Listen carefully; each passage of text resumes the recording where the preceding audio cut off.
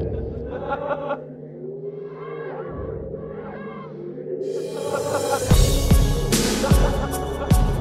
what's up everybody, and welcome to episode number 40 of Uncovering Unexplained Mysteries. Big 4-0. Wow, we turned 40 for Wednesday, actually, for a change. Wednesday, March 29th. We're just about to get to April.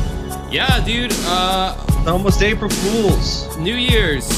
Where are you guys at on your New Year's resolutions? Where you at? Where you at on that? Where's the New Year, New Me thing? Are you new? Are you a different person? I don't. No, you're not. And like I said, I made a crack about the New Year's resolution thing on my Facebook page, and I was like, New Year, same me. Yeah, it's exactly what it's gonna be. I mean, there might be a few new things I might try to do and might hopefully do, but. And Mike's mainly referring to drugs. New things that you're gonna try. Nah. Oh, listen to that silence. Wow. Okay. All right. Yeah, I'm surprised at. Well, I mean, it's like I've done a lot this year. I moved, blah blah blah. I already said all that shit. But creatively, this year has it's kind of sucked for me. 2017, that is. My channel has seen the least amount of activity. YouTube.com/dancingwithghosts. It's seen the smallest amount of activity that it has in the whole almost more than 2 years that I've done the channel, and that's just simply because of my schedule, and it really sucks. But hey, it's not like you have to be a certain age limit to make it in the YouTube world. You're making more money, though. So, I mean, look at it from that perspective. But it's not creatively satisfying like making YouTube content is, or making music and stuff. So I wish I could. I wish I could have said, oh yeah, I've done all this creative stuff in 2017, aside from the podcast, of course. But it's like I haven't. So I feel that tugging on my sack a little bit. But besides that, it's been a pretty good year living in my own place and all that stuff. It's been really good. How have you been, Mike? I've been doing all right. Just waiting to get everything situated with WC Vancouver. I got accepted. I'm working with financial aid. Probably won't do summer term, so I'll start in the fall. And in the meantime, trying to find a way to, get more money. So hustling on the streets. So we have a Facebook group. I'll go ahead and mention that out of the gate. Well, first of all, we have a Facebook fan page. If you like this podcast, you should go like us. It's facebook.com/uncovering unexplained mysteries. And then we have a Facebook group of the same name, Uncovering Unexplained Mysteries. I'm getting a sneaking suspicion that group is filling up with people who have no idea about this podcast. I think there's just some people who just like unsolved mysteries, and that's fine. I mean, fine with me. I don't think there is a private group for people who are fans of unsolved mysteries. There's other groups that you can join, but they're not private, so you have to deal with all of the really lame setups that some of the non-private groups have. So yeah. I'm okay with this. As long as people are kind and courteous and nice about it, I don't really have an issue. The more the merrier. Well, Mike recently posted a thing of like, how can we improve our brand? Companies always do that shit. And it's really something you have to do when you get to the point to where people actually start paying attention and giving a shit about the kind of stuff you're putting out, and you start getting kind of followers. You kind of do got to do that. You get people paying, on your Patreon accounts. Yeah. So I always hated that. My personal take was always like, fuck all that, I'm going to do what I want to do, and if you don't like it, whatever. But, I mean, you kind of get a certain amount of responsibility that you kind of owe to people after a while, because they put in their time to you, so you got to give back. So, part of that will be us doing a fan Q&A at the end of the podcast. Too late for you to post anything by the time you're listening to this, but hopefully you saw my post earlier on the group, so on and so forth. So, without further ado, the first segment was one that a picture that I actually posted onto that Facebook group of Patricia Meehan taking an old-fashioned selfie with like one of those Canon, the old school Canon cameras, or Fuji film, or whatever the fuck brand it was or whatever. But Mike thought it would be a good segment to actually cover, so he picked that one. That's the first one we'll be talking about. Yeah, so the case details are as follows. On April 20th, 1989, on a dark country road near Circle, Montana, a woman driving on the wrong side of the road almost hit a car head-on. Another driver, Carol Heights, witnessed the near miss and then was hit by the same car. Carol emerged from the wreckage dazed but not seriously injured. Then a woman appeared out of the darkness. Carol realized it was the woman who hit her. She just stared. She never said anything. She just stared at me. I will never forget her. Right from the beginning, I always thought this segment was great, even when I first saw it, because it really grabs you with this opening that's very mysterious, and it's very surreal and strange. You're just like, okay, you got an accident that happens right out of nowhere, and then it also is an amnesia case. Yeah, for sure. The driver of the first car, Peggy Bueller, returned to help and saw the silent woman.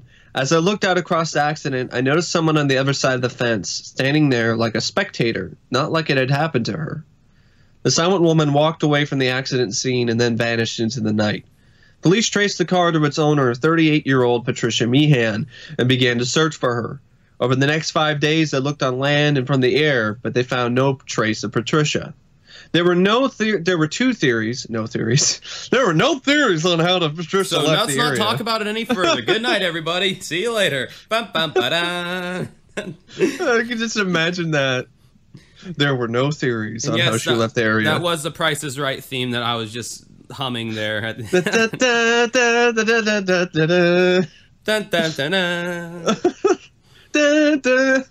glad they haven't changed that theme after like 40 years. They still have it. Drew carries a good There were actual theories, okay? There were two theories as to how Patricia left the area.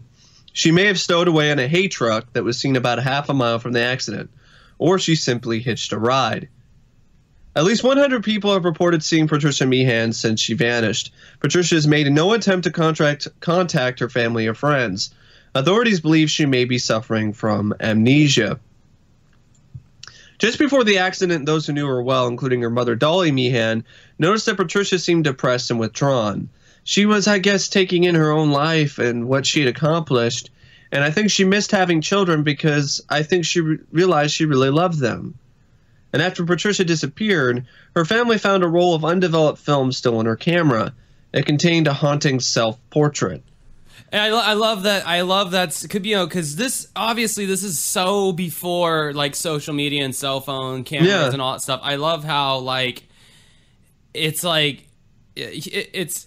I like it on so many levels, but on one of the levels I like it because it's like human beings have always been into portraits of themselves or looking at themselves. I mean, we act like this is a new thing. Back then, that was a pretty strange occurrence.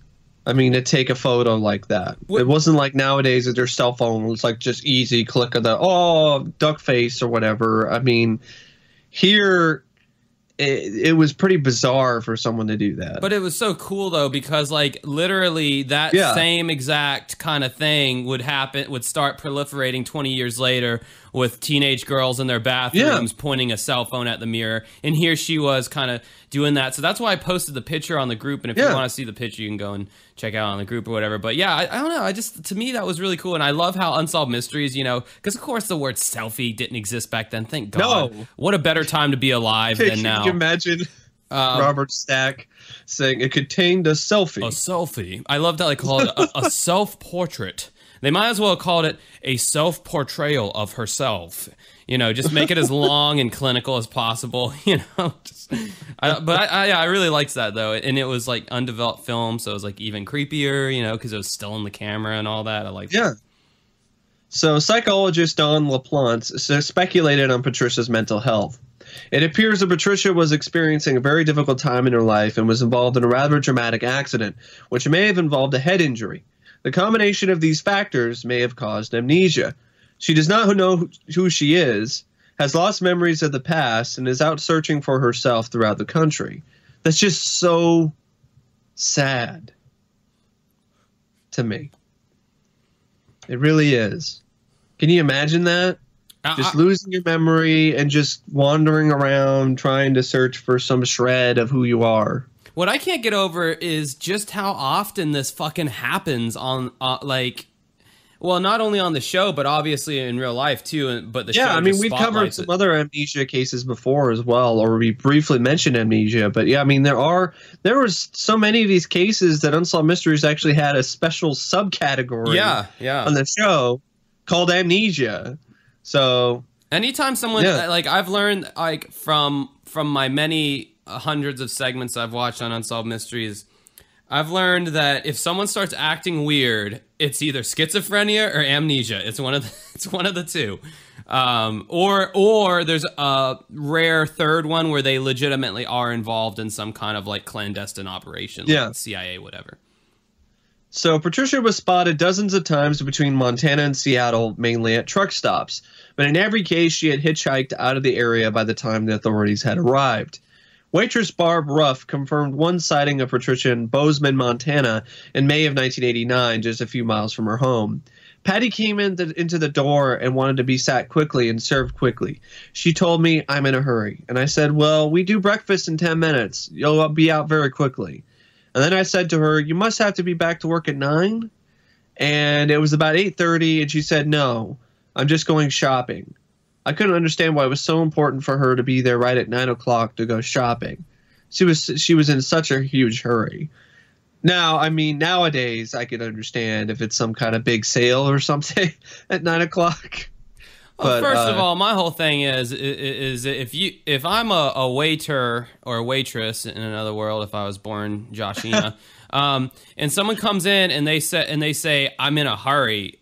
Okay, the first thing that comes to my mind is this old saying. I saw it in a tattoo shop one time. It said, "Poor planning on your part doesn't necessarily constitute an emergency on mine." And like that's like the first like phrase that comes in my head. So it's like, I'm in a hurry. It's like, okay, well that sounds like your problem. And you know, this is a restaurant, so you know, I'm not gonna say I'm gonna drag my ass on purpose, but you know, if you're in a hurry, maybe go to a fast food chain or something. I don't know. Like to me, instantly I would be like rude, you know, a little bit. Like if someone came in saying that, like I'm in a hurry, you know, like, well, fuck off then, you know, like you come to the wrong place there, Sonny. But thankfully I'm not a waiter, so you know, thankfully that's not the career I went into, because obviously I wouldn't handle the situation very well.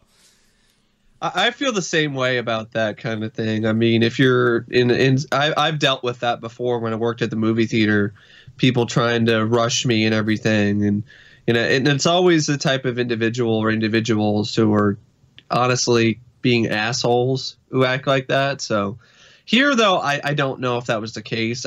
You know, she was probably in her own head and for some reason was like, I need to be going somewhere. I need to go. Another waitress, Brenda Clements, also noticed that Patricia was acting strangely.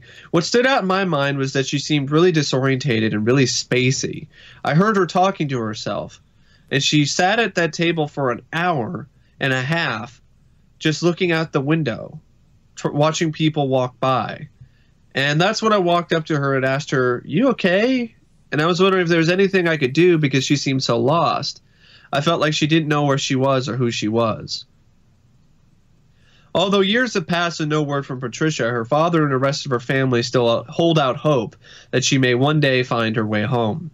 More than anything else in the world, I want her back with us, and we would then know that she was safe. Not knowing who she is taking a ride from, that's my biggest worry. I just pray day in, day out that she's still with some good people. Yeah, and according to because you know you can go and watch this on Amazon Prime. I believe it's on season 2.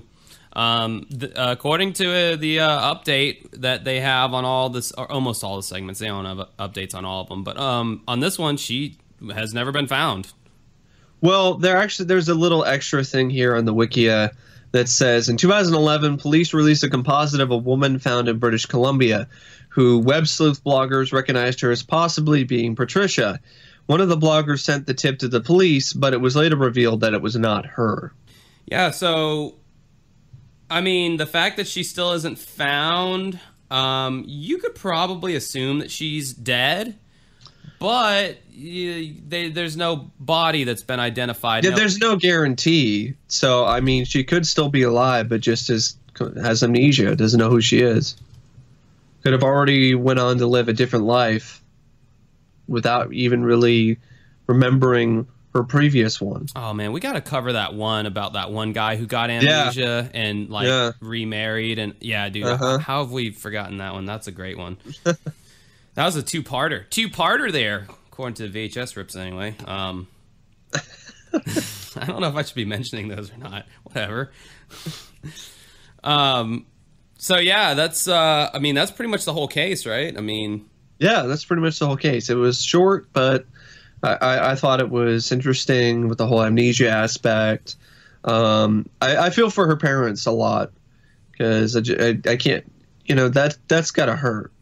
I mean, losing your kid to murder or an accident or whatever, you know, that's equally as bad. But at the same time, I mean, I can't imagine the stress and the grief that you would deal with knowing that, well, she's not technically dead. She just doesn't know who she is. And we have no way of finding her or locating her or getting her to remember who she is. Yeah, oftentimes in situations like these, it seems like death almost comes as a reassurance to the family because at least they know, you know, that they can close the book on that, you know, and they don't have to worry anymore. They know what happened. You know, a lot of these crime shows I watch, that seems to be a common thing with the families. They're like, you know, at least we know where she is, I guess, meaning, you know, at a cemetery, rather than, you know, what happened, where is she, you know, kind of thing, as what would be happening in a case like this, where, you know, they're just literally, I wouldn't even want to think about that. I mean, your thoughts just run rampant about what could. I mean, I don't have any like kids or anything close to that, so like the only example I'm thinking that came in my head is like, what if my brother went missing and he was just out in the wild and I don't know what happened to him? And that's not even that great of an example because, you know, your kid's going to be probably closer to you than a brother, like, I don't know. Me and my brother aren't super close. He kind of listens to this podcast every now and then, so I don't want to like say like, I don't know how I dug myself into this hole. He's going to say something to me next time he sees me. Oh, we're not super close. Thanks, dick. But yeah, that's got to be a horrible experience for a parent, though, especially. So I mean, I don't know. It's like I'm like a single guy in my late 20s. I live on my own. If I go missing, it's kind of like, you know, very few people are going to be upset about that. I'm not trying to be like emo, like, oh, nobody likes me, but I'm just saying like the facts of the situation. You know, I'm not like, you know. Well, I know I would be worried sick about you. Oh, and I know there'd be other people, you know, who listen to the podcast who would be worried about where you are. Well, thanks, guys. You made me feel wanted. But I'm just saying, like, I'm not like, you know, Miss Beauty Pageant. I'm not John Benet Ramsey. You know, you're not Tammy Lynn Lepper. Yeah, it's not gonna be headline news. It's like on this day of news, a single 20-something white guy went missing. Who gives a fuck? On to our next topic. You know, on to our next topic about celebrity news. Yeah, you know. So I mean, yeah, it wouldn't be like a John Benet Ramsey case. It wouldn't be a Tammy Leppert case. You know, you know. But that's one I'm surprised they didn't cover on the show. I guess they just did it happen? Yeah, it happened while the show was on, right? Yeah, I believe so. Yeah. There's a couple that I'm surprised that they didn't cover on there. I mean, the John Benet Ramsey case is something we could always talk about if anybody wants. There's a question on the Q&A that relates to that though, so save it for later. Oh, see, I haven't even read the Q&A because I'm trying to go in cold and be surprised. Like a birthday cake. It's a good thing that I did that, so that you're not. Oh, this one. Oh, I already answered it. Oh, whoops. Oh, okay. Yeah. I know the mom. I know the mom's died. She died of cancer. John Benet's mom. Yeah. This is getting rather depressing, isn't it? Oh, this is Mike. This is the typical tone of all of our podcasts. Why are you acting like this is any different? I mean, that's why my jackassery, I guess, is so welcome because it adds a bit of levity to these situations. The next one we're going to cover doesn't deal with any murders or rapes or anything like that. This is my wheelhouse. back to good old-fashioned unexplained cryptozoology. This time, it's the other water monster. There are other water monsters out there other than the Loch Ness Monster. This is one of the more well-known ones. There's a few others like the Ogopogo, but the Ogopogo, honestly, it's not really that great of a segment. That segment can honestly bounce away on a pogo stick for all I'm concerned, because there really isn't that much there to that one. It's a beaver. It's clearly a beaver. Wynonna's got herself a big brown beaver, and she says off to all her friends, "One day you know that beaver tried to leave her, so she chained up a cyclone fence." Anyway, that's a reference for any Primus fans out there. I just think of Angry Beavers, the show. That show sucks. A lot of people consider that show like retro Nickelodeon, and I guess it is. I had fun with that show. I didn't like it. I thought it was. I thought it on the like sliding scale of Nickelodeon cartoons. I thought that one was, you know, kind of towards the shittier side. I never liked that one. I love a lot of retro Nick cartoons like Rocko's Modern Life and Real Monsters and Rugrats. All that. I guess maybe it's because I grew up with Angry Beavers, so that might be part of it. I did too. I just didn't like it back then, and I don't like it now. Like that's a funny thing about like nostalgia and like all, you know, nostalgia. Well, really I tried watching Rugrats a while back, and that was kind of hard. Well, you didn't like Rugrats? I mean, I didn't hate it. It's just, I don't know. As an adult, it's not as entertaining. Well, yeah, I mean, none of that shit is as entertaining. Rocko's Modern Life, I think, is just as entertaining as an adult because it actually does have a good amount of adult humor in it.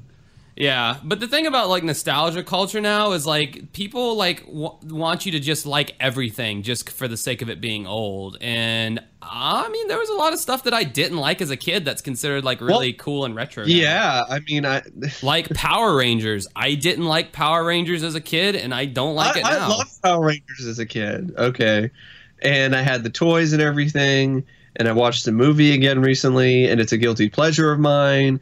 Turbo, dude, though, it's not even a guilty pleasure. It's you can totally go out in the streets and be like, "I love Power Rangers." And the movie, though, Ivan Ooze and everything. Yeah, that's a guilt. I'm saying it's a guilty pleasure because at best it's average to me. It's a time waster. To me, a guilty pleasure is something that universally is panned by people and you like it, but Power Rangers is hip, it's in, you know, like. Oh yeah, well, kind of in certain circles. I mean, some people, honestly, Power Rangers is a pretty nerdy thing. I mean, even more than Ninja Turtles, for instance.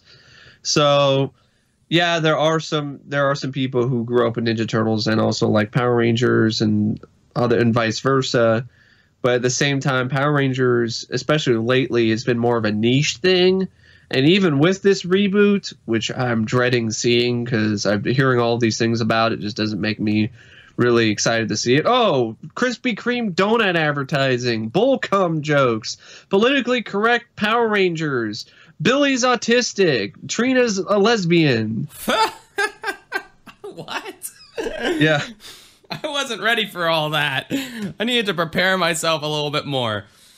Oh, man, that's something. So, yeah. And then like an hour or so of character building, and then the last 30 minutes or so of the movies when they finally get any sort of action or morph all I gave a fuck about on Power Rangers was the Japanese side of it, the actual original show. Well, I mean, that's the best part of it. Yeah, that's the best part. The stock footage from Sentai. Yeah. From Super Sentai, but the Saved by the Bell part, you know, the American shot stuff, I could give a fuck less about. That, yeah, it's pretty cringe-inducing. I watched a few episodes on Netflix recently, and I can watch it as like just for the Power Rangers stuff when they morph and things like that. Yeah, that's but the cool. Stuff when they're in the regular form, you know, when they're just teenagers. It's pretty bad. I mean, it makes Saved by the Bell look like a masterpiece in comparison. Okay, but so we're officially alienating everybody right now. Well, whatever. I mean, actually, it does tie. You know, Power Rangers has giant monsters in it. That's true. So it ties into the next case of Champ. Now, Champ is the name of a mysterious creature of large size said to live in Lake Champlain between Vermont and New York. It's pronounced Champlain. Oh, Champlain. I just interrupted Mike. Ha! A little inside joke there for the group. A wink. It's said to live in Lake Champlain between Vermont and New York. Its existence dates back to the time when Native Americans lived in the area, but over the years, the creature has become a lot more than a creature of legend, but something of an American version of Nessie. There have been hundreds of reported sightings since explorer Samuel Champlain first described the creature in his exploration of the lake. Champ gained enormous popularity in July of 1977 after getting photographed by Sandra Mansi. She had grown up near Lake Champlain, and her grandfather teased her with tales of Champ, a legendary sea creature. In 1977, Sandra, her 2 children, and her fiance, Tony, were on vacation near Lake Champlain when they noticed a disturbance on the lake. So Sandra says, so we stopped at this one place and moved down over a bank. Tony, her husband, decided to go back to the car because he hadn't taken pictures of the children yet, and the children were in the water with, their shoes off, whatever. And she goes, and I'm sitting there by myself, and I'm looking out by the lake, and the lake started churning. My first thought was scuba divers. But then it's too much. It's too big of a group of scuba divers. Then I thought a school of fish. And, because there's a particular type of fish in that area. There's a very large sturgeon and big walleyes in Champlain. Yeah. And then the head and neck came out of the water, and then the back. And I watched it turn its head and back and move around. And at first its mouth was open and water came out of its mouth. And I'm feeling like I shouldn't be there. I feel like this is something I shouldn't be witnessing. I feel like this is something that should have been extinct 30 million years ago. But even then, I wasn't scared. And at that point, Tony came back and saw it, and he got all panicky, and he started screaming at the children to get out of the water, and we headed to the car. But then I turned around, and I took a picture. And that's when you get the legendary picture that she took. Yeah, which honestly is pretty impressive to me. That's the sea creature picture that to me is the one that's the most impressive compared to the Loch Ness photo, which has already been proven as a hoax. She feared public ridicule, though, so she threw away the negatives but kept the picture, and she kept that picture hidden for 2 years. Now, that's a little curious to me. Yeah, it is. Why would you throw away the negatives yet keep the positive, Yeah. Which, I mean, this could be another hoax as well. So for all we know, on her deathbed or something, she could reveal that it's a hoax, like what happened with Loch Ness. But she goes on to contact Joe Zarzinski after some prodding from some friends. Yeah, an offer of a book about Champ. He sent the print to the University of Arizona to be analyzed by cryptozoologist Richard Greenwell. He comments, we digitized it, and we ran all sorts of computer enhancement techniques. We were looking for pulleys or ropes or anything like that, superimpositions, but we found no evidence of hoaxing. We concluded that the object, whatever it was or whatever it is, was there in the lake, and at that estimated distance. That was there wasn't any sort of superimposition. That was a very William Roll-esque cadence you had there in your voice, Mike. I liked that. Well, thank you. The object in the Mansi photograph resembles a plesiosaur, Greenwell says, an aquatic reptile from the Cretaceous about 60 to 70 million years ago with long neck and flippers. It resembles that, but that's a long time to have survived. It really is. I guess you can make an argument. Maybe there's something that happened, Ice Age, maybe got frozen, and then when the ice melted, it somehow survived and is in this lake for all of its time. But I mean, it's very... I mean, the problem with these sea monster type theories, the cryptozoology, is that you have to really suspend a lot of your disbelief to believe that this monster creature lived for this long. Well, really honest. Just for shits and giggles, I actually pulled up an article here about 10 animals we thought were extinct but aren't. Well, I know. I mean, the coelacanth, that's the first one that would pop up. I mean, I was going to bring that up. I mean, you have the coelacanth. I don't even know if I said that. Oh, it's a coelacanth. Sorry. Thank you. website. I just figured it might be cool to just run through a few of these creatures. Well, I mean, the coelacanth, this is perhaps the best known of all the formerly extinct creatures. We thought the objectively terrifying coelacanth went extinct 65 million years ago until a South African museum curator discovered a specimen on a fishing trawler in 1938. There are two known species, one that lives off the coast of the eastern coast of Africa and one that lives off the coast of Indonesia. The fact that we know about them at all is kind of amazing. They are not easy to find. They can live up to 2,300 feet below the water's surface. Yeah. They are, however, pretty huge, like as big as a person. Jesus. They can grow up to 6.5 feet and weigh almost 200 pounds. Jesus. Some scientists think coelacanths represent an evolutionary step between sea and land animals. And this is one ugly fucking fish, bro. If you saw that underwater, you'd be like, oh, get away from me. Like, this thing is freaky. It is ugly. It's nasty looking.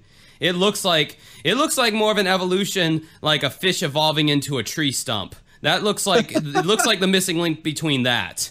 We need proof that fish evolved into tree stumps, and this would be the thing. It looks like the cross between a tree stump and a fish. Another creature that we thought was extinct, but isn't, is a Graciledris.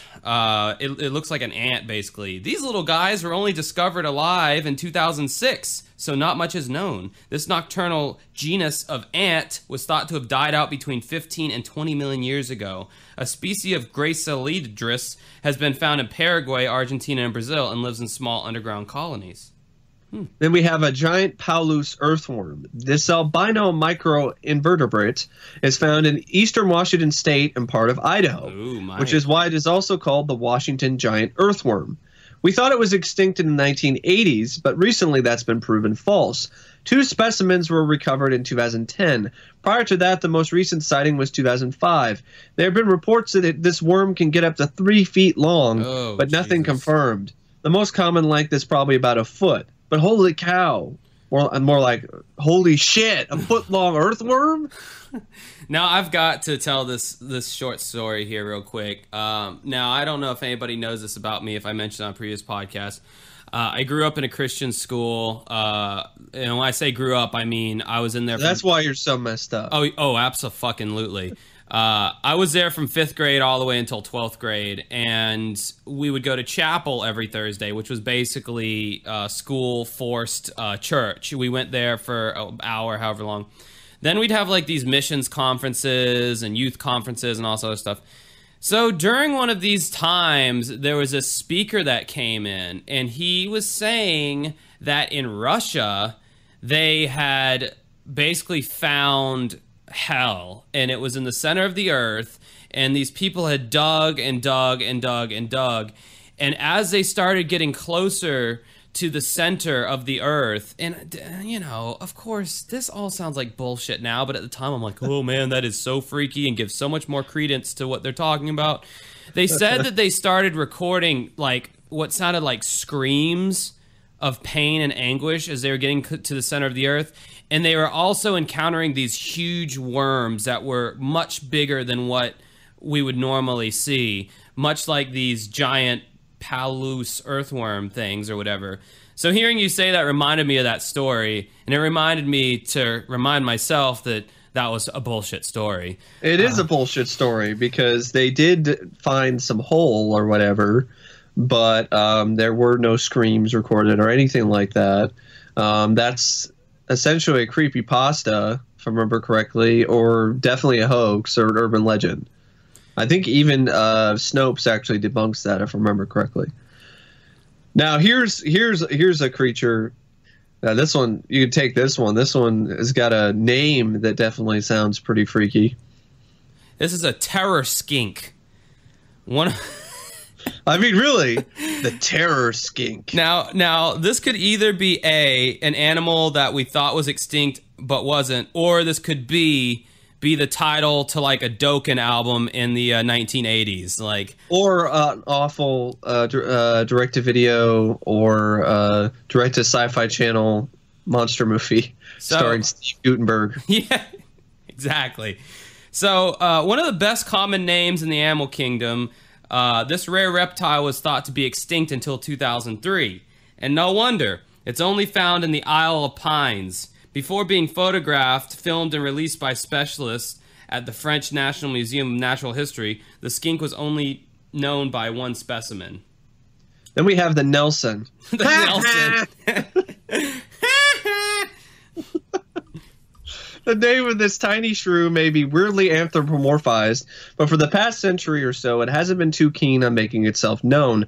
The little guys were discovered in 1894 and weren't seen again for 109 years. That is until two scientists decided to look for them.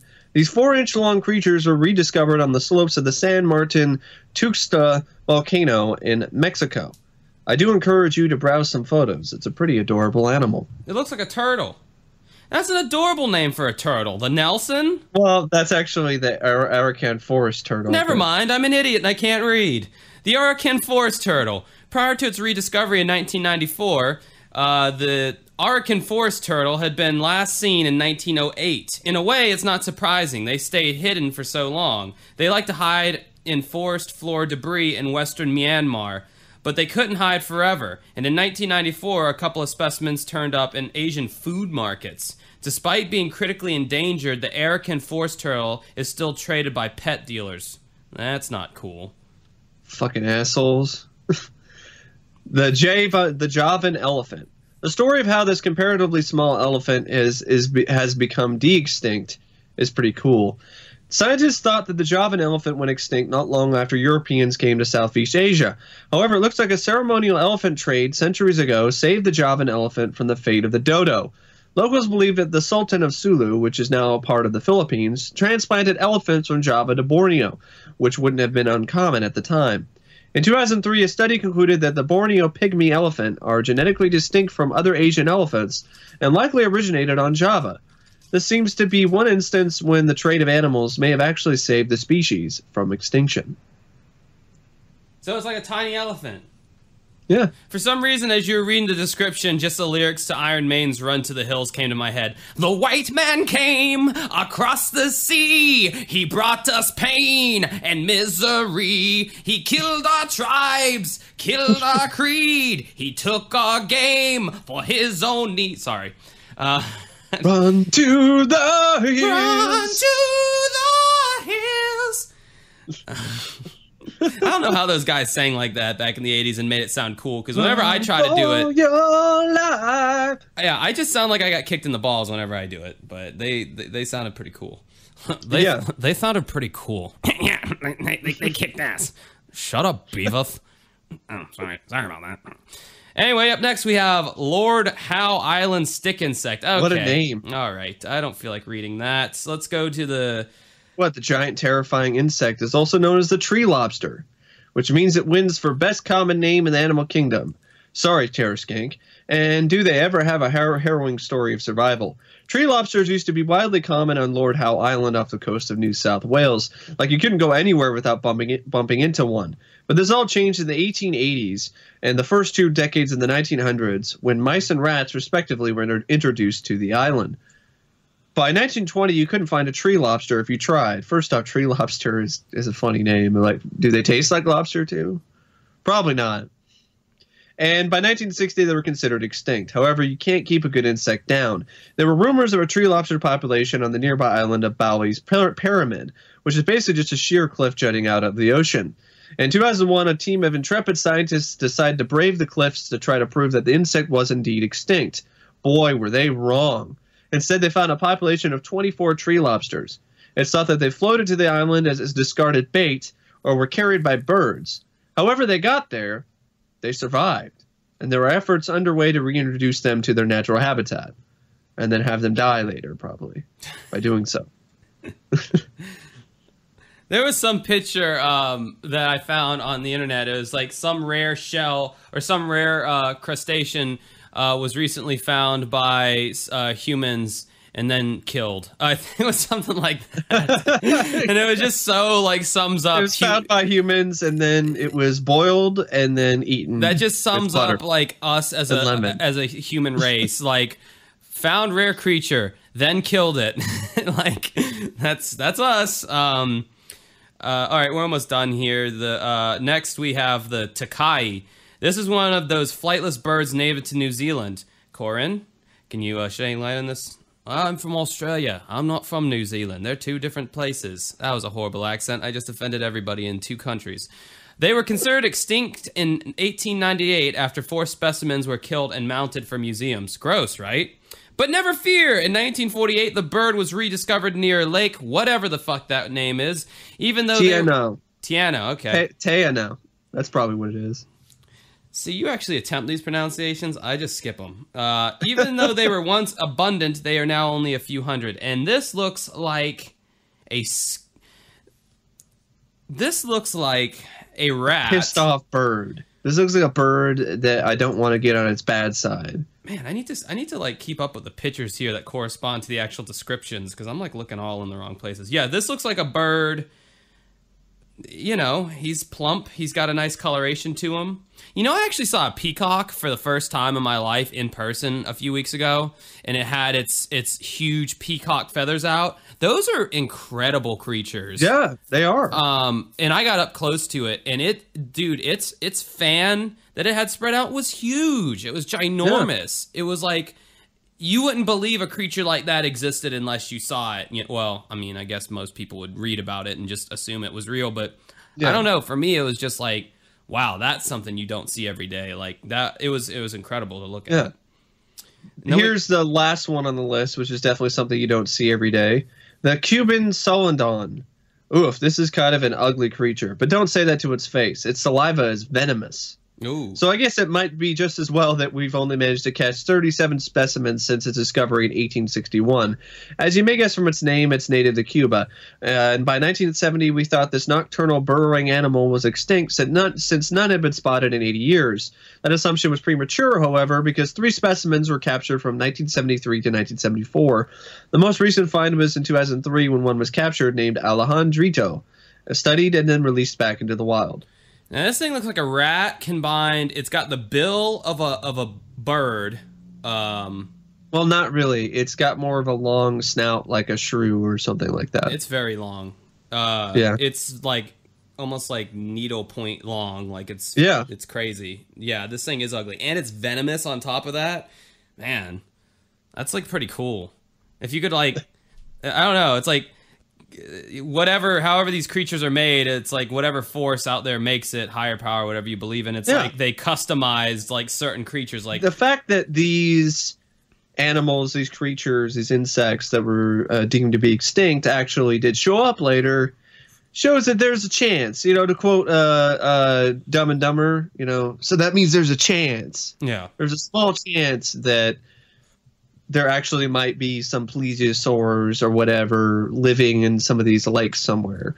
Now, another idea is that Champ might be as Zeuglodon, whatever the hell I thought you were about to start doing some jazz scatting there, some zzzazoo. Or go, I'm the scat man. I'm the scat man. A very musical podcast this episode. I hope you guys get extremely annoyed by it. So another idea is that Champ might be a Zeuglodon, a snake-like whale extinct for 20 million years, or a lake sturgeon, which has been known to reach 7 feet in length. A further examination of the Manzi Ahoto is difficult since she lost the negatives. I mean Manzi photo. Wikia, need an edit there. I don't think there is such a thing as an Ohoto. What the hell is an Ohoto? You could tell me any of this stuff exists, and I'd be like, yeah, okay, it's probably true. It's another word for photo, all right? It's because I saw Manzi, so I thought, okay, is it like some Native American thing? It's an Ohoto. The photo is difficult since she lost the negatives, but dozens of eyewitnesses have reported sightings of Champ. On July 7th of 1988, Walter and Sandy Tappan and their daughter Heidi were out on Lake Champlain with a camcorder to look for Champ. That night, not far from their boat, they caught about 20 to 30 seconds of humps gliding on the water. Sandy described seeing a neck and head come up and look at her before sinking into the water. However, one expert looked at the footage believes that they only caught a school of fish. Now, Champ has also been featured on Destination Truth, Monster Quest, and Sightings. Oh, Sightings. That show doesn't get brought up a lot. By one Michael Brown. Well, for good reason. It's a good show. But anyway, this was a good segment. Probably my favorite out of the sea monster segments of the show, even more than Loch Ness. They actually had some pretty good practical effects of Champ, showing the creature show up out of the water in the reenactment. All right, up next, we're going to talk about a non-unsolved mysteries segment. Well, it's not a segment, but it's a mystery. And it's called the Mohenjo Daro, or the Mound of the Dead, as some people would call it. Well, that's what it's actually translated into. This actually doesn't have an official name. It's just called the Mound of the Dead. This is an archaeological site in the province of Sindh, Pakistan, built around 2500 BCE. It was one of the largest settlements of the ancient Indus Valley civilization, one of the world's earliest major urban settlements, contemporaneous with the civilizations of ancient Egypt, Mesopotamia, Mayon, Crete, and Norte Chico. Mohenjo Daro was abandoned in the 19th century BCE as the Indus Valley civilization declined, and the site was not rediscovered until the 1920s. Significant excavation has since been conducted at the site of the city, which was designated as an UNESCO World Heritage Site in 1980. The site is currently threatened by erosion and improper restoration. Now, there's a few things that's cool about this this location and this story, which was brought up to me by one of our listeners. It had a very sophisticated sewage system. Like the houses actually had kind of like toilet-esque structures in there that went down into this kind of sewer that ran through the houses or whatever, and underneath the roads, I believe. They had roads. They had something known as the Great Bath, which was like a big area where I guess people would bathe. You know, when they uncovered it, they found artifacts and they found treasures and, you know, this, that, and the other. But kind of the biggest, I guess, thing about this city, the Mound of the Dead, is that there's an aspect to it that is somewhat mysterious.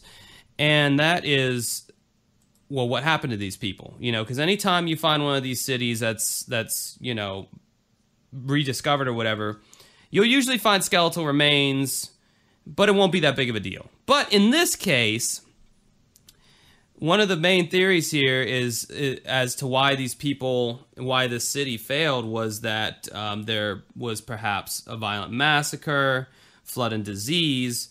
But those have kind of been, like the violent massacre, that's kind of been, you know, not really believed so much because they did find a bunch of bodies and skeletons and stuff, but they didn't find weapons. They didn't find, like, you know, abrasions to the bones or anything like that. Now, this is a theory that I'm personally interested in that I'll just quickly go over, and you can, you know, take it for face value, or you can wait for it, or you can be a skeptic and not believe it. I'll leave that up to you, but it sounds pretty interesting. Something you can look into. One of the theories as to why this civilization got wiped out is evidence of atomic war.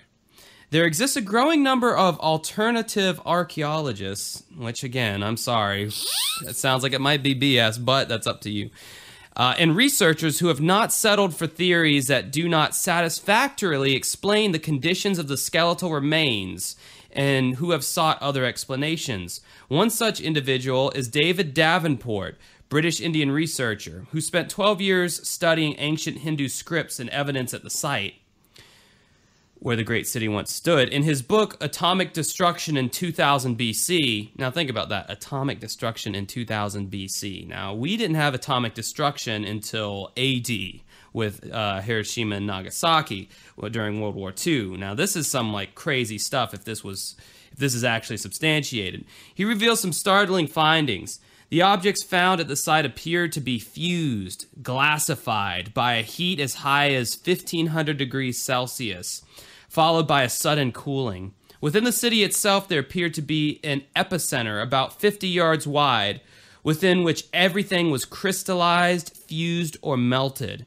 And 60 yards from the center, the bricks are melted on one side, indicating a blast.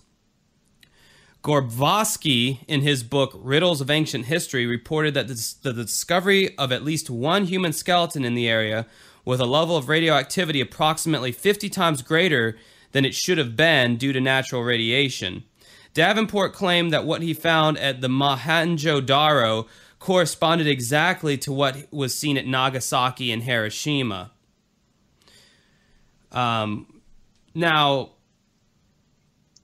melted brick, that blows my mind. So Davenport theory was met with intense interest from the scientific community. Nationally known expert William Sturm said, quote, "The melting of bricks at Mohenjo Daro could not have been caused by a normal fire," end quote. While Professor Antonio Castellani, a space engineer in Rome, said, "It is possible that what happened at Mohenjo Daro was not a natural phenomenon. Since there is no indication of volcanic eruption at Mohenjo Daro," how many times are they going to keep making me say this word out loud and mispronounce it?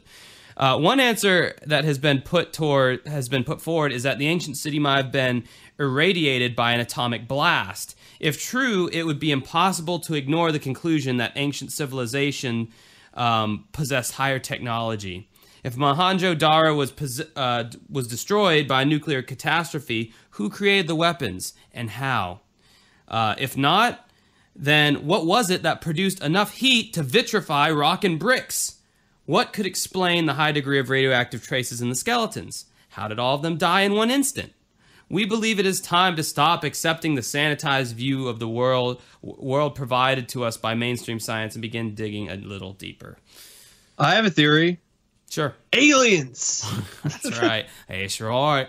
Now, the guy who sent me this, I don't know what sources he's going off of, but he was suggesting that, well, he was saying, I guess one of the things being suggested, I don't want to put words in this guy's mouth, but he was saying something to the extent of there was a battle of, like, the gods in that area of good and evil, and that's kind of what created this black, of course, it's I mean, that's a possibility. My theory is just theory, but aliens is just about as plausible as that. There could have been something where these ancient civilizations, they got a hold of alien technology, it backfired, and that's the result. I mean, to be pretty clear, like, all the crazy, like, ancient alien stuff you see on the History Channel, I think most of that's bullshit.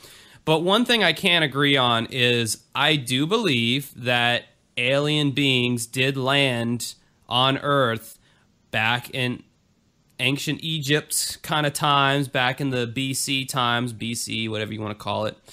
Funny little side note here. In my Christian school, everything was known as BC, before Christ. But I heard in the public schools it was BCE, before Common Era. Yeah. Which that's kind of a funny little side note. Depends on what you believe in there.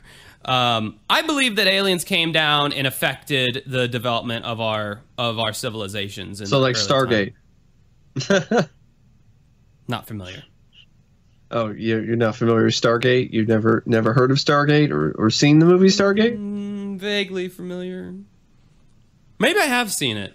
I don't know. But Kurt Russell is in it. James Spader. Kurt Russell fucks up this Egyptian guy and says this badass one-liner. "Give my regards to King Tut, asshole." Nice.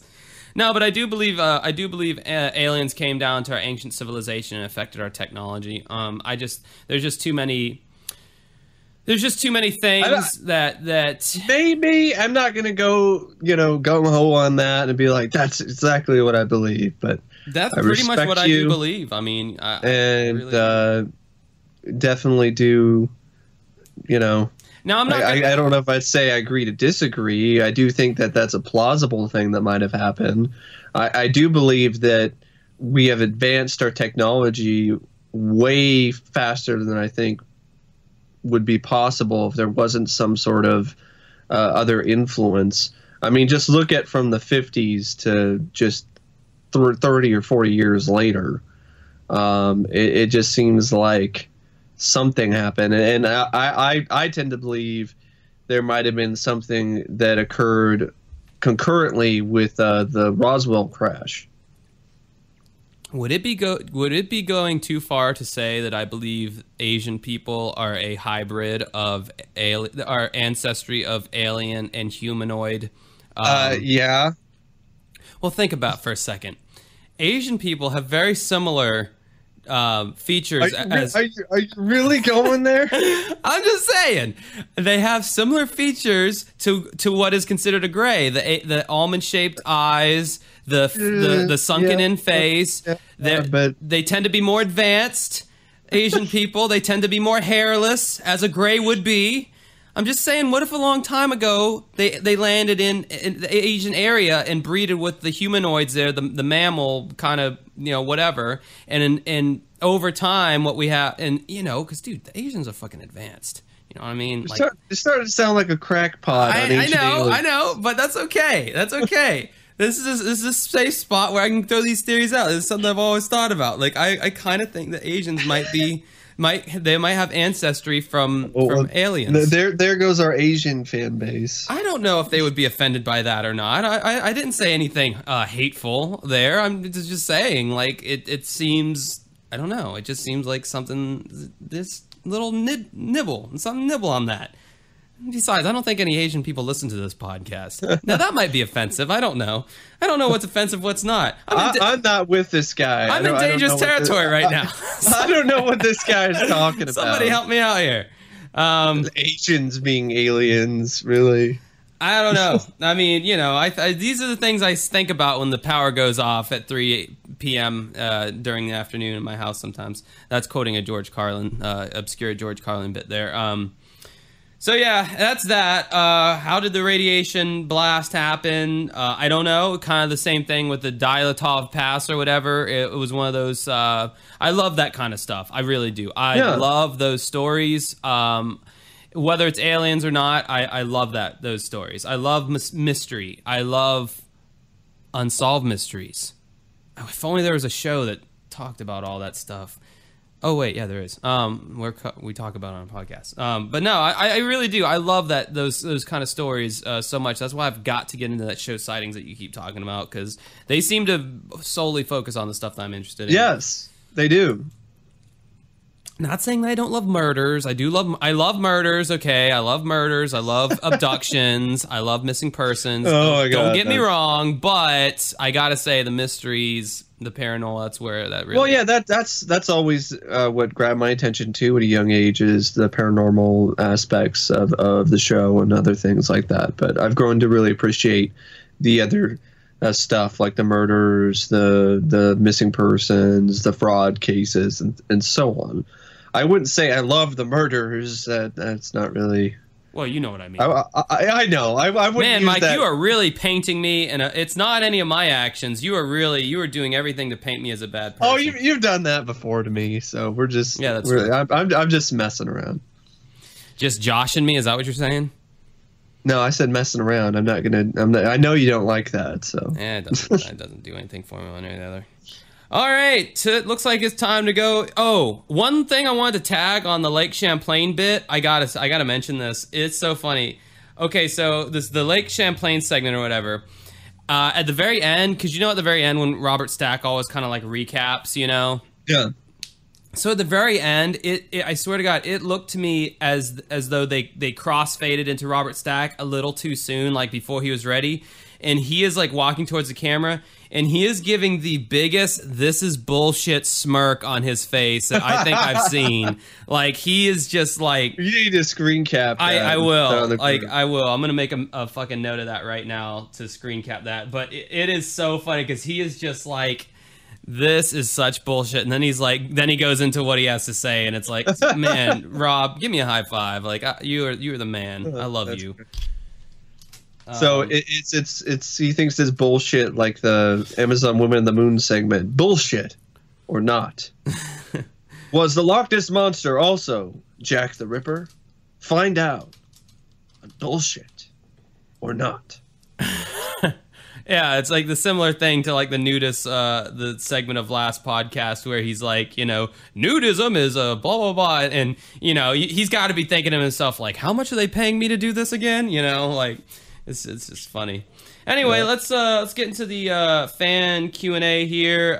This is something that was one of the other things that was requested, and it got like 2 or 3 likes. So 4 people want it. So, hey, that's all it takes for me to want to do something and get behind it. So we'll go back and forth here. Mike, do you want to do the first one? You want me to do the first one? You can do the first one. Okay, the first question is from, should we mention last names on here or no? I don't know. No, fuck it. We'll mention last names. This podcast isn't that big. This one comes from Sarah, and a name I can't pronounce, so good on her. Semenenye. Oh, God. Is she our only Asian listener that I just alienated? Semenenye.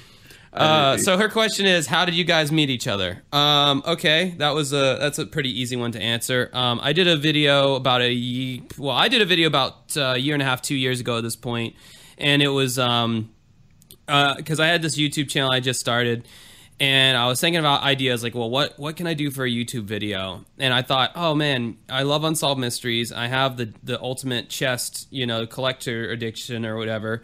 And then collector addiction. Did I say addiction? Oh, I'm sorry. I meant to say my addiction on unsolved mysteries. Hey, that's actually a good way to say it, though. I mean, it's a collector addiction. So anyway, fucking, I had the collector edition, and then I had the Dennis Farina tapes because I had recorded them on VHS tapes or whatever, because like I was so stoked that they were bringing Unsolved Mysteries back in 2008 that I was like, oh, I'm going to record every single one of these. Well, you know, come to find out that it was a total disaster. The revamps were shit.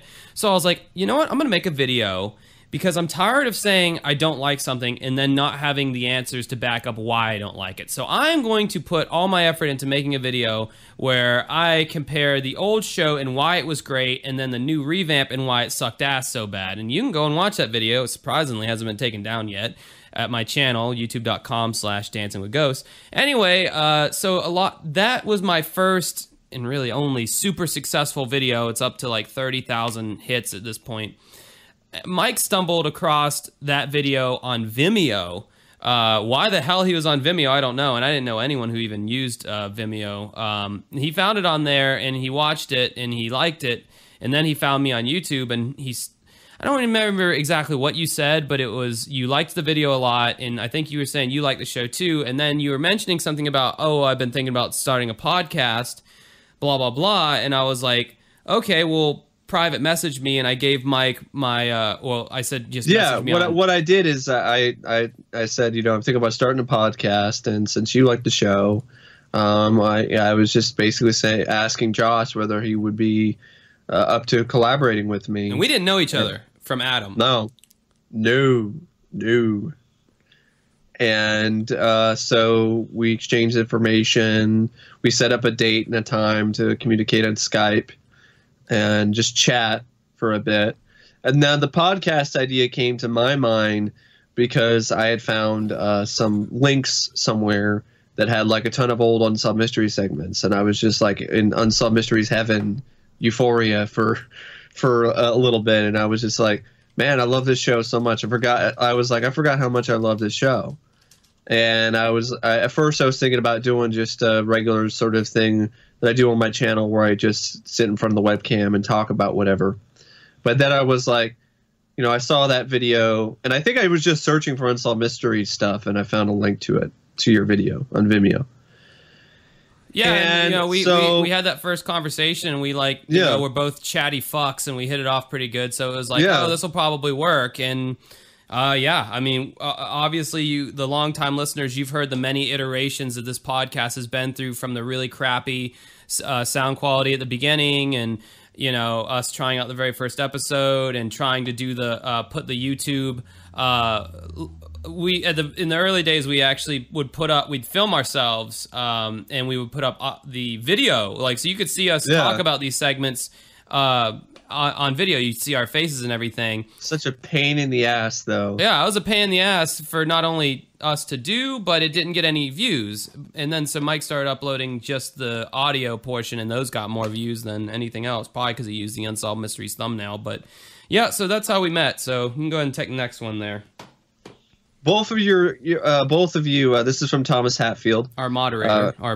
He says, both of you name your top 3 unsolved cases that should have been aired as segments on UUM. I don't know if I have top 3, but I would have liked to have seen them see their perspective on the Heartland ghost case that was used and featured quite frequently on sightings. To see if whether or not they would, be like, this is bullshit, and then try to uncover it as a hoax, or actually look at it as if it was a serious case of ghostly events. That case has always stuck with me because I remember seeing it when I was a kid on Sci-Fi Channel, and also it actually is one of those cases that actually talks about an entity that actually does physically harm people. Oh, wow. Yeah, you had any more? On that case? Oh, no, like ones that should have aired. It's kind of hard to think of it off the top of my head. It's hard for me to think of it off the top of my head. Like, that's the only one I can think of, because there's Unsolved Mysteries covered pretty much almost everything under the sun during their run. I would have liked for them to have done a strange legend on the JFK assassination. Okay. They did. Yeah, They did every other angle except for that. Maybe they felt like it was too obvious and had been done ad nauseum. But I felt like Unsolved Mysteries brought such a higher scale to the even ones that segments that have already been done a lot. Like the JFK assassination, I would have really liked for them to have done a Strange Legends on the JFK assassination. Yeah, I think that would have been cool. It would have been cool to see them cover the Dyatlov Pass as well. Yeah, Dyatlov Pass would have been really cool. I'm trying to think. Off the top of my head, is there any murders or anything like that I would have liked to have heard about? Shit, they covered Kurt Cobain. I mean, that would have been one if they hadn't already done it. Maybe some of the older rockers, like I don't know, Jimi Hendrix, that his death, that would have been cool. Although I don't think there was anything mysterious about that. I mean, it's pretty cut and dry. Shit, that's a good question, Thomas. But like off the top of our heads, it's really hard to come up with something. And he's got another question here. Has watching Unsolved Mysteries changed the way you interact with people? Are you less trusting? Do you have certain ways that you approach situations to avoid danger and harm? I think, as a whole, Unsolved Mysteries was a big piece of the puzzle in my childhood development as far as my fear and paranoia. And I know that sounds like a bad thing, and it probably is, but as a kid, it definitely did. And, as you're a kid, like, these things that happen to you are building blocks to who you'll become as an adult. So I would say, yeah, it did change the way I interacted with people at first. I was very paranoid of people's intentions and stuff. And see, that's a problem, though, with media, is that it puts these biases in your mind that may or may not even be true. Once I actually got out into the real world myself, I realized that not everybody is this malicious killer who has ill intentions. So I'd say that it did do that for the negative. It did affect me in that way. And that's why it's best to watch shows like this as an adult, so you can kind of process it more properly. As a kid, I just took it as law, like, oh, everybody's like that, but I don't regret a second of watching it. What about you, Mike? Well, I don't think it really changed the way I interact with people at all, really. I was always somebody who was afraid and freaked out when I was a kid. I mean, I was so scared of things and my surroundings when I was young that I was afraid of even walking off the curb. So it wasn't until later in my life when I was actually cognizant enough to really be able to understand how to interact with people properly anyway, let alone learn to trust people. So I guess I could say it was already kind of leery of things before I even saw the show, and so it didn't really change much in that regard. It didn't really make me approach certain situations differently either. So, yeah, I mean, it didn't really change me that much. All right, you grab the next question. Emma Johnston asks, what other shows have grabbed your attention like UM has, or podcasts for that matter? That's a good question, and if you've been following the podcast for a while, you know, one of the shows that I will mention, and of course that is Sightings, which I saw a good amount of times when I was young, along with Unsolved Mysteries. I highly recommend it.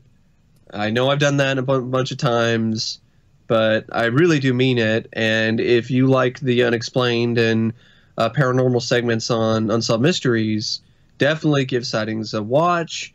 It's on YouTube. There's a channel called Paranormal Mysteries, which has pretty much every single episode of the show on there. Not every episode, but pretty much. There's like a few missing episodes. All right. Well, for me, and there were a few others too, like Rescue 911. That was another one that grabbed my attention. Bill Shatner, yeah. And America's Most Wanted. I'd say what about podcasts? Or any podcasts you listen to? Not really. I don't really listen to podcasts. For me, shows that have grabbed my attention like Unsolved Mysteries has. Well, since you didn't specify a genre, I would say the shows that I keep coming back to would be Curb Your Enthusiasm on HBO with Larry David. That's one of my favorite shows. Seinfeld's one of my favorite shows. The first 10 seasons of The Simpsons are great. Everything after that is garbage. Beavis and Butthead, obviously. It's pretty obvious that that's one of my favorite shows. Oh, shit. Family Guy, especially like the first, like, I don't know, 13, 14 seasons. Yeah, maybe the first few seasons for me with that show. I don't know. Like, especially lately, it's really, really fallen. I mean, as far as like stuff that I mean, like, honestly though, Unsolved Mysteries is my favorite TV show. I can't really think of one that comes close to stimulating me mentally as much. I mean, Sightings is close for me, but also so is something like Tales from the Crypt. I love that show. That's probably my favorite show. That one, what channel did that come on back in the day? Because I don't. HBO. Yeah, it was on HBO originally, and then it aired on AMC in versions that were edited for television. Yeah, that's why I might have said that one, but actually, Are You Afraid of the Dark on Nickelodeon was a really good show that I liked a lot. That was kind of in the spooky. If you like that show a lot, then definitely revisit Tales from the Crypt, like, as soon as possible. Okay. Trust me. I mean, it is, you know, the 7th season, the last one is the weakest season. They cut the budget and moved to England. But there are some episodes on there that are all right. But really, the first 6 seasons are the strongest ones. I'd probably say the first 4 are the strongest, and then there's kind of differences in quality with 5 and 6, but it's not that bad. There are definitely some gems in each of those seasons. As far as podcasts I listen to the CU podcast, otherwise known as a Completely Unnecessary podcast with Pat Contry and Ian Ferguson. That's a video game podcast. I'm really big into video games, so I find that very interesting. I have listened to Bill Burr's Monday Morning podcast for the past 10 years. I stopped for a few years because he just would go off on sports for really long tangents, and I just stopped listening. Recently started listening again, and I like it again. You know, that happens sometimes. I'll take breaks from stuff and I'll come back. I used to listen to Mark Maron's WTF podcast, but then I got bored with the guests that he kept bringing on because I didn't know who they were. And actually, XM had the radio station XM, which has now become Sirius XM. They actually had a podcast called Stand Up Sit Down, where they would sit down with stand-up comedians and they would interview them. That was a great podcast. I still have it downloaded to my hard drive, but you can't find it anymore. I mean, they interviewed Carlin. They interviewed God, they interviewed a lot of the great comedians. Some of them, it was their last interview they did before they died, like Carlin. I mean, it might not have been his last one, but it was very in-depth, really good. Yeah, that was pretty much it for that. The next question we have is, we don't really listen to true crime podcasts. No, that's one thing. Yeah, we don't listen to, like, the Thinking Sideways, Generation Y, Up and Vanished, all those ones. I'm sure they're great podcasts. We just, neither one of us are fans of that genre. The Trail That Went Cold. Last podcast on the left, giving shout outs to a bunch of other people here. I'm sure you guys already listen to all those anyway. But I mean, I would love to collaborate with any of those people. I think that'd be fun. Cross-pollinate our audiences. I'd love to. So if any of you guys can suggest that would probably help our cause. We're already working with some of the podcasts. I won't mention who they are, maybe for an anniversary special. But yeah, I mean, that'd be cool. Anyway, next question from ASCII McQuestionface, Thomas Hatfield here, who has like 3 questions in so far. Were there any segments you found the protagonist/victim annoying? That's a good question. Well, what about Mr. Moon Pie Face? I wasn't sure if their polygraph could compensate for the medication that I was on at the time, so I didn't think it was a wise decision for me to participate in that. My face is very large and white, much like a moon pie. Yeah, Mike Morris was not the victim protagonist or anything, but God, I did not like that guy. God, I can't think of anyone for me personally. Well, I mean, no, there was that guy who was, I'm trying to remember what episode that was. It was the guy who was, I mean, there are some where, like, the couple that kidnapped that woman and the other, we covered that recently, and they were interviewed and they were clearly guilty and they were being all, asses about things.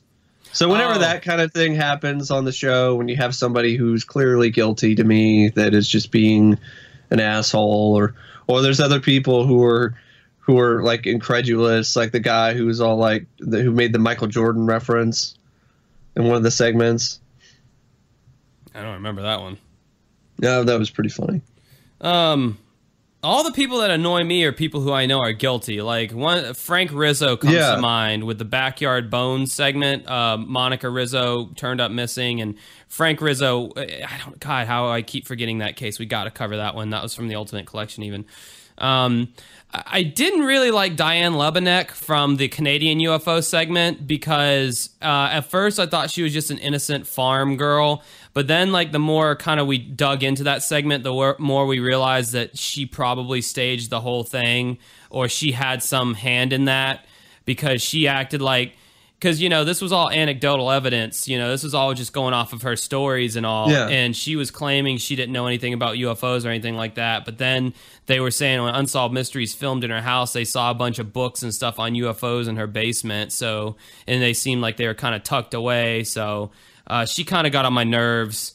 I can't really think of it. I mean, when the victims, I'd say a lot of the skeptics are annoying.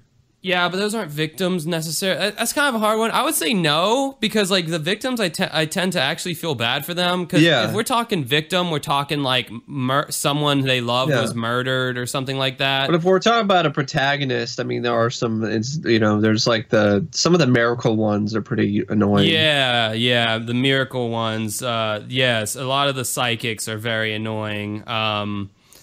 Their names are James Von Prague is a pretty annoying bastard. The Valley, the one we covered on a bonus segment, the miracle one, the Valley Hill, whatever. Oh yeah. Oh yeah, those are all really annoying fucks. All those little kids and stuff. Those little kids are annoying little fucks. All right, Mike, you get the next one. This is from Jason Vanden Heuvel. Hey guys, long-time listener, first-time caller. My wife, I love that. My wife Samantha and I have a joint question with all the true crime mystery shows that have aired throughout the years and even today. What is it about UM that inspired you guys to dedicate so much time to the show? It's a big part of my childhood. There's a lot of nostalgia that's involved. I think that's a big part of it as well. And also just it's such a great show. I mean, it was one of the first of its kind. In fact, it was the first of its kind. There were some specials called Missing that were aired on TV before this, but this was the first show on prime time on a network that really focused on this kind of thing.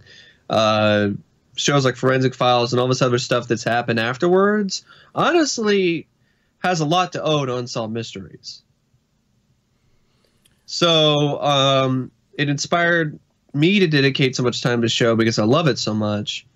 And it was my way of giving back and showing appreciation for the show that meant so much to me. I'd say for me, nostalgia does play into it a little bit.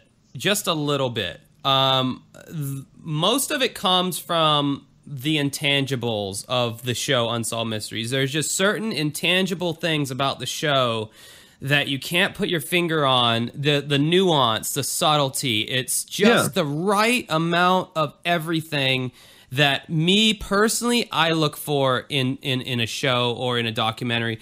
A lot of the cameramen came from documentary style shooting. We learned that from talking to Kevin O'Brien. And so it had that documentary feel, which I love documentaries. Those are some of my favorite things to watch with documentaries. It had a very... There was realism to it, and even in the reenactments, and it just felt like they were taking it seriously. Even when they had things that were like goofy and silly, at least they were taking it seriously. Yes. Obviously, Robert Stack is a phenomenal host and a phenomenal narrator. Anything he narrates, it's just in the same way that you love hearing a great singer sing a song, and that singer could sing anything and you'd still like it because of their voice. It's the same thing with Robert Stack. He could narrate anything, and it's more interesting to me.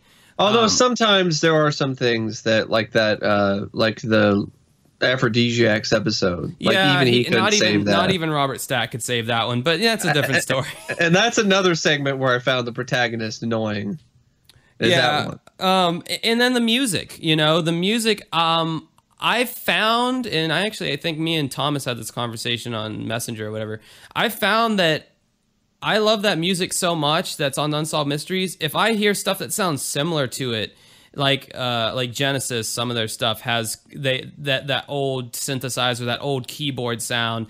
I find I like that music just because it reminds me of the music from Unsolved Mysteries. The music was so fantastic. Yeah, and not just the main theme. I mean, there's the other bits of music that they used for the show that were equally as great. Yeah, there's like 50 different pieces of music that make up I would show. love to buy an MP3. I would love to see an MP3 album of the music. Yes. And I would definitely buy it. For sure. So yeah, in short, that's that.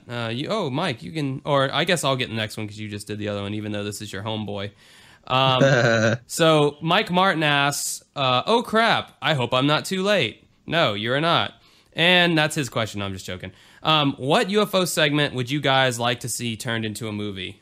For me, well, Mike, you go first. Allagash. I was going to say Allagash, but then I really had to think about, like, okay, yes, that is my favorite UFO segment, but would that make the best movie? I think it would. It would be a lot like Fire in the Sky, but possibly even more intense. Yeah, that's true. That's true. I feel... Because Fire in the Sky only focused on one person who got abducted. The other people didn't really... Well, maybe they did, but they didn't really... It focused more on D.B. Sweeney's character with the stuff on the ship. The other one that comes to mind for me would be the Missing Time segment. Yeah, that's another one that popped in my head, too. I mean, that's another something potentially you could do a Missing Time movie. It's just so hard to do, I think... if they did a UFO movie, I'd want it to be like almost like found footage style. I wouldn't want to do that. Because if you make it too cinematic and epic, it's just going to be like another... That's been overdone. I think we could use another Fire in the Sky type movie, to be honest. Yeah. I think Allagash would be a great pick for that. Yeah, that's probably the best one. I was thinking Roswell, but I'm sure there are already movies about the Roswell incident. Anything coming to mind there on that, Mike? Not really. Really? Huh. Well, then maybe... I mean, there's a TV show called Roswell, but I don't think it has anything to do with the Roswell. Loosely has something to do with the Roswell incident. I believe there's been some movies that have been inspired by it, like Hangar 18 or Intruders, but... All right, next question, Mike. That's for you. This is the last question. This is from Zachary Weber. And don't worry, if we missed your question That's or if you weren't able to get question. in. Oh, it's not? Well, I can't. Well, I guess somebody put another question on there. It's on the other page. Oh, okay. All right. But it's the last question on our private group by Zachary Weber. He says, would you do commentaries of Amazon episodes? I don't know. Like, what would we really add to it? I mean, I think that would be fun, honestly, especially if we did it on like a live stream thing. But yeah, I mean, I'd be up for doing it on a live stream, but the only problem that I think that we would run into would be legal. If we not if we put that we just don't even play the audio or anything, and we have our headphones on and we just do the live stream with the commentary that way. I feel like it's something that could possibly be done in the future. Yeah, as long as we don't play any audio from the show or whatever, we should be fine. Well, if it's like a live stream, meaning that it only airs at one time, and you got to be there and present to like witness us doing it, and then it's gone. I think that's fine, right? Yeah, maybe, but I would honestly prefer to just watch it with my headphones anyway. But then people wouldn't even hear the audio; they just hear us remarking on things. I mean, yeah, I know, but if they have Amazon, they can go in and watch the segment along with us. All right, guys, hit play at the same time. Here we go. 3, 2, 1, hit play now. All right, our next question is from Amanda Huckins. She messaged me this on my Facebook page. She goes, Has someone already asked if you guys have experienced anything of the paranormal? So have we ever experienced anything paranormal? I think that might have been one of the things that somebody asked in the Q&A a while back, because I do remember talking about, or maybe I just mentioned it myself. I don't know if this is specifically paranormal or not, but I do remember when I was staying over at my dad's place in Oklahoma City, and my Uncle Tony was living there with me, who is bipolar and extremely scary to be around. And there was this kind of weird vibe around the house anyway at the time anyway. So I do remember one night I was sleeping on the couch and I have this feeling as if something is looking at me, and this like sense of dread. I wake up. And I swear I saw like some kind of shadowy figure or something. And then I definitely did not go back to bed. I could not sleep for the rest of the night. And my dad and my stepmom said they also saw something like that as well. So they ended up actually getting a priest over there, and we had a pastor who ended up blessing the house. Oh, wow. So... for me, in short, no. I mean, I've heard other people's stories about paranormal stuff, but no, nothing paranormal's ever happened to me. I can't even fake it and lie and be like, yeah, totally. And it's like, no. I mean, if I'm being honest, no. And I'm kind of glad of that. And then, for God's sakes, our final question, because I actually have to go soon, is from David James Donnelly, and he asked this on our Uncovering Unexplained Mysteries actual fan page or whatever, which shows you just how little people interact with that anymore, given this group, because only, I know David. He's a friend of mine, so yeah. Thanks for the question, David. So he asks, the first question is, do you guys like the show Fear Thy Neighbor? I love that show. I think that's one of the best shows on Investigation Discovery. I think I might have seen that once, so I don't know what I can say about it. It's a great show. It's one of the better shows on that whole network, I would say. So yes, I'm a huge fan of that show. His second question was thoughts on the deep web, and have you guys ever been on there? I don't. Oh, the deep web. Okay, well, I've seen the documentary on the deep web, which if you haven't seen it yet, David, I do recommend it.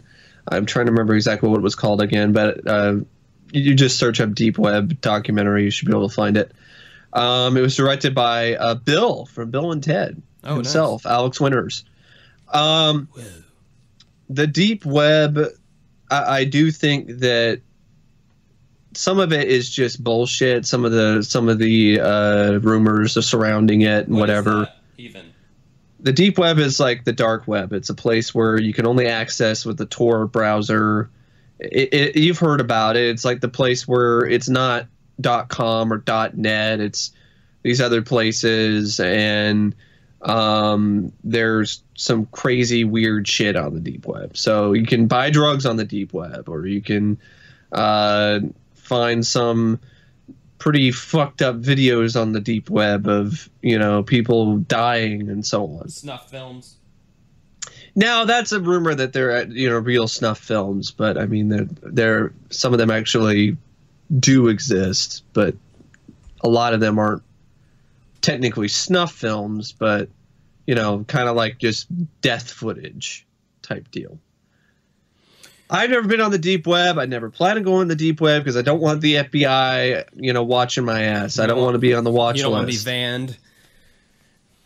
All right. Yeah, that sounds really fascinating. So his third question is favorite old school Unsolved Mysteries episode. Old school. There's too many. Yeah. I cannot name just one. Yeah, it's too many. And his last question is, have you guys ever seen a ghost? We already answered that. That would be a no from that. I don't think so, Tim. I don't know if it's a ghost or not, but what I saw was definitely pretty freaky.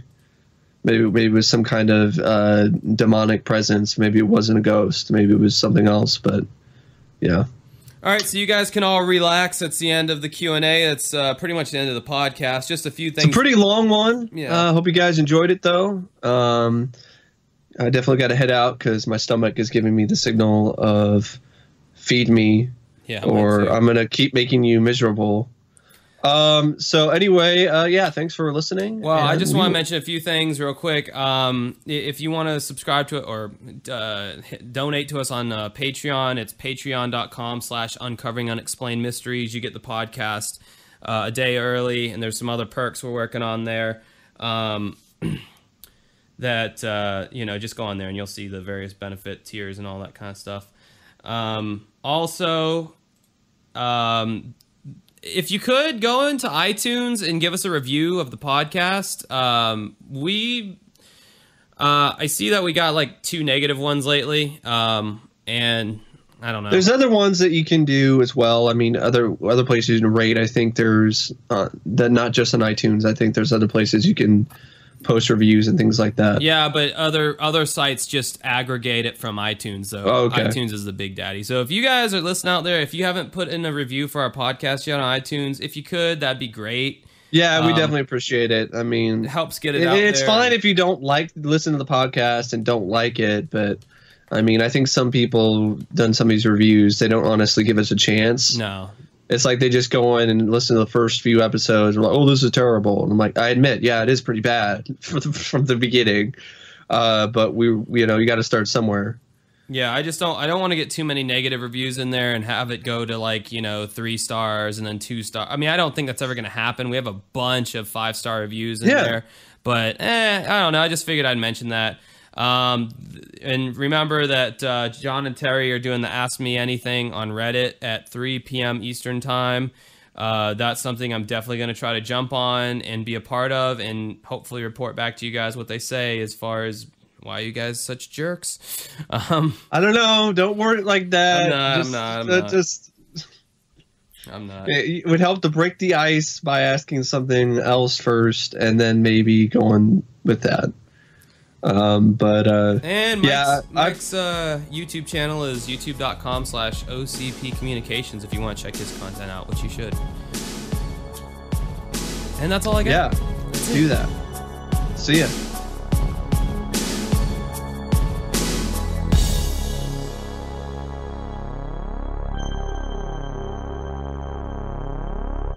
Since you people seem to like outtakes so much, Merry Christmas.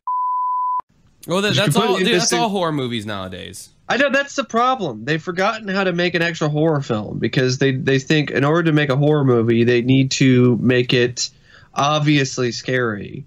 And they try too hard. And for me personally, that makes it less scary.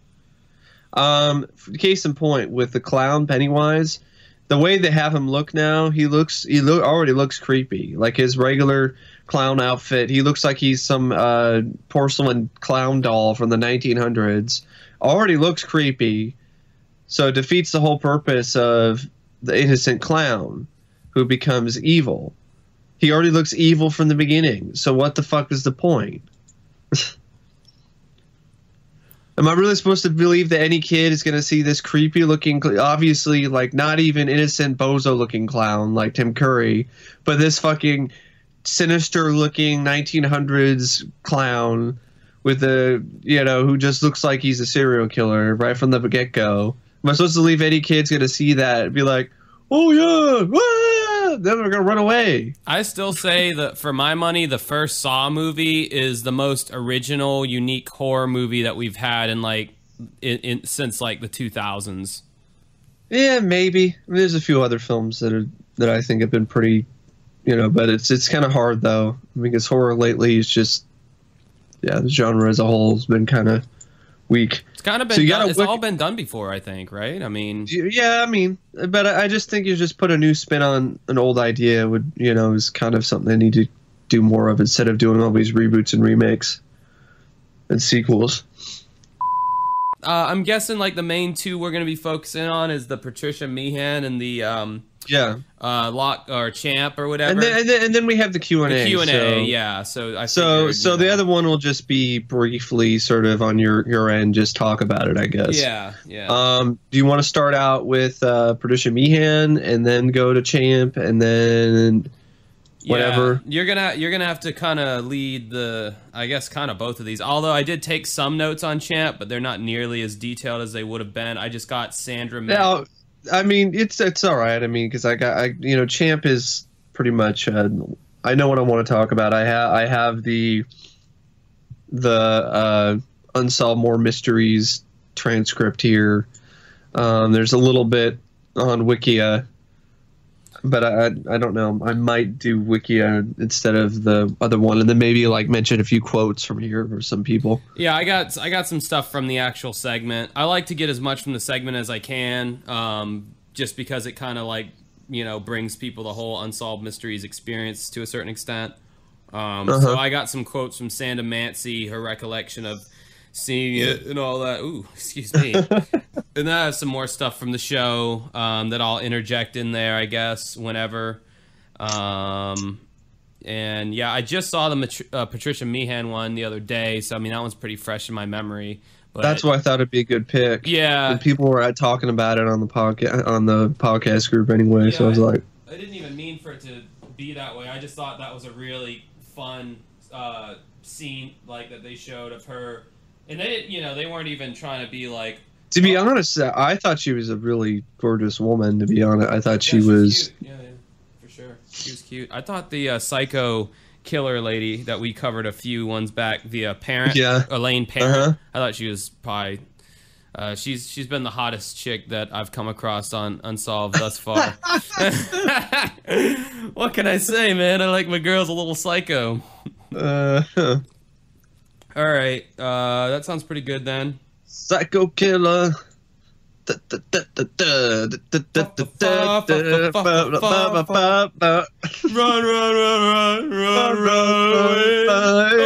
Oh yeah. The fuck, David Byrne? Any fucking hoozles. All right. Giant suits. No, that was actually a great. I would almost call it like a movie, but it wasn't. The Stop Making Sense. Hmm?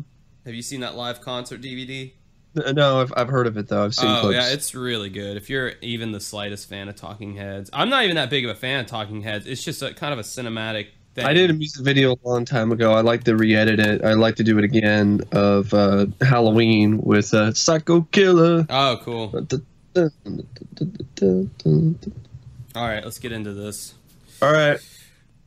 Oh shit! What episode is this? Is this 40? I think this is 40. All right. Yeah. Okay, I'm just gonna say it's 40.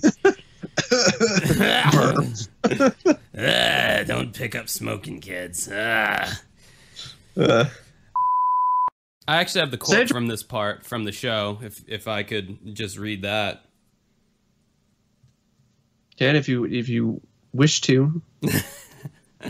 I do wish to. Yeah, because this is from the actual segment because they interviewed her or whatever, and I typed her quote down here. We're good. So yeah. Well, that's an edit right there. 4903. First edit of the podcast. Take a shot. Hey, if it's just one. Yeah, that would be great for me. Because there were like 4 or 5 There were last time. 5 last time, yeah. And they were all for me, I think. So, anyway. Oh, shit. Yeah, do a take 3 on that. So, yeah. So I thought that was a good one, interesting one. And there we go. You know, we also gave you guys a little info on some animals and insects and other creatures that are endangered that people thought were extinct. So since we already did an edit, might as well do another one. I gotta take a piss. Alrighty. 38. Alrighty then.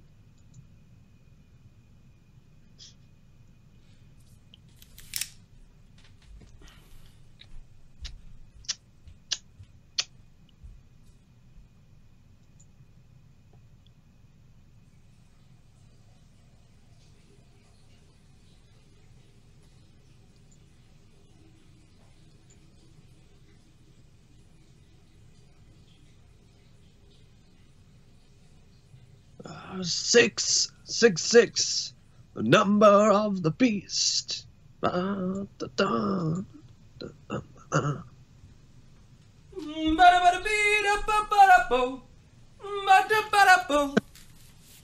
you were mentioning the Beavis and you were doing the Beavis and Butthead thing, like, do you remember the Grim Reaper music video they made fun of? I do. The fat guy. Yeah, that's actually a pretty good band. They made some good music, but I have to admit, yeah, that the music video is pretty bad. I remember Halloween was another one that they made fun of. That was dude. Their riffing on music videos was fucking golden. Yeah, it is. I like the song. See you in hell, my friend. See you in hell, my friend. I remember there was a scene. There was like I'll see you in hell. Yeah, it goes really high, so I can't really hit that.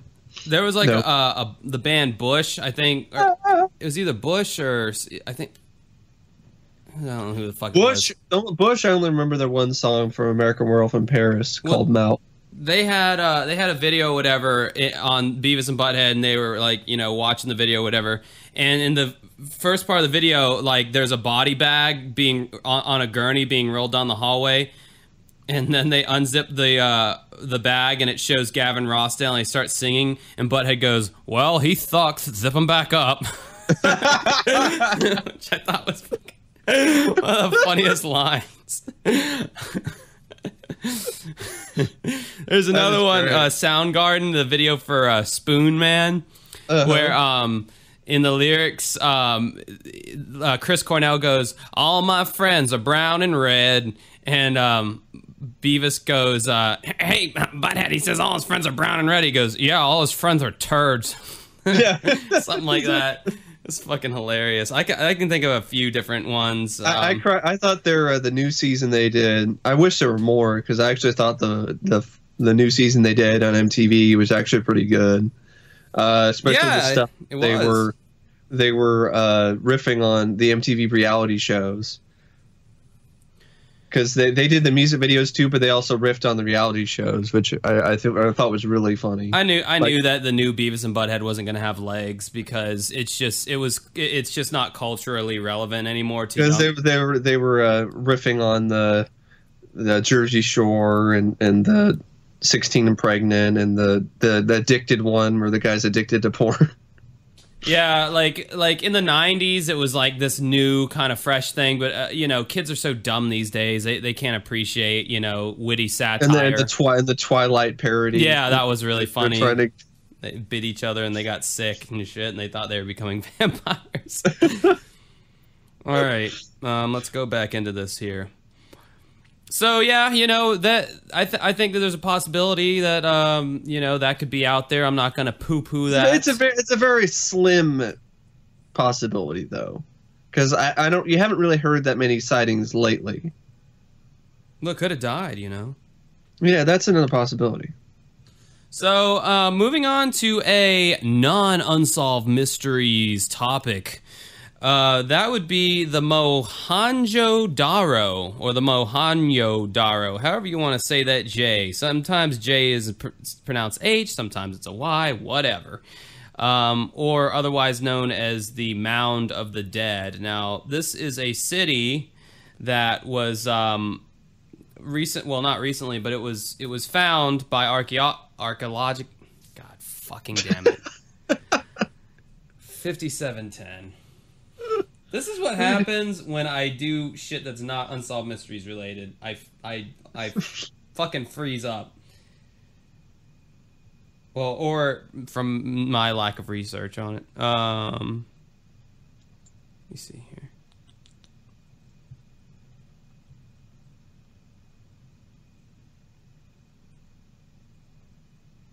Damn it, now you got Scatman stuck in my head. Oh, it's a catchy tune.